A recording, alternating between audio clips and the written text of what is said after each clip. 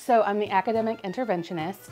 I push in with 3rd, 4th, and 5th, and I help with math and reading.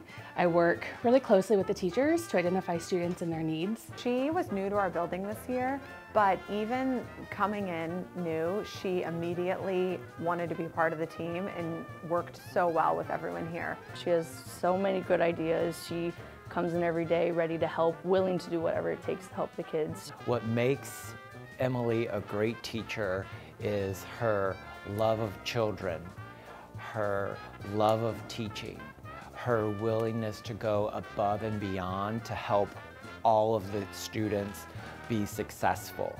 I also love it whenever we're working on a skill and they finally get that aha moment, that light bulb. Ah, it's a wonderful feeling.